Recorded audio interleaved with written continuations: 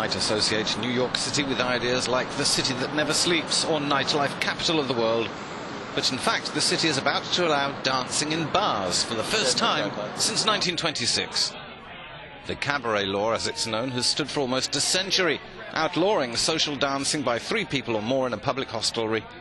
The law was blasted by Billie Holiday, railed at by Ray Charles, and satirized by Sinatra to no avail, and could be cited at a whim of city authorities or the police. Yet New York still supplied joints like the Cotton Club or Studio 54, and disco erupted from here. So the law was unfairly cracking down on smaller establishments. Now the main threat to clubs is gentrification and impossible Manhattan rents. But no longer will bartenders have to flash the lights or cut the sound on carousers.